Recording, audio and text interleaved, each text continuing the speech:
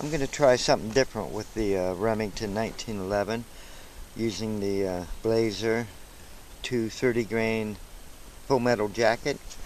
I got the thing to catch the cases, but instead of sighting at 7 yards, I'm going to shoot that target just like if I had a shotgun. I'm not going to take my time to line those sights up or whatever. I'm just going to point and shoot. I also switched my holster. That leather holster, the handle was right up against my body like that, and every time I go to grab it, you know, I'd pull it up and I'd rip my fingernail off on my belt. So I got this, it sticks out further.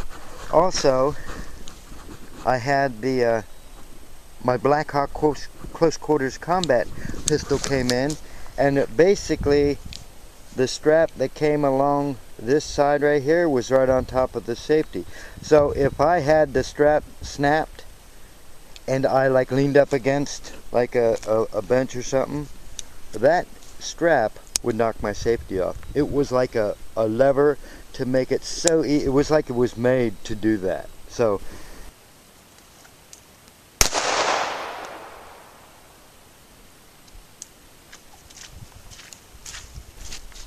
now that's about where I would hit if I was aiming.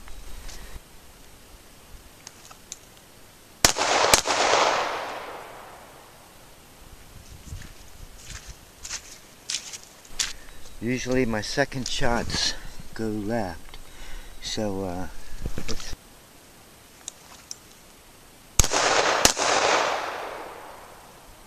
that time I just took a little bit more time making sure I was lined up.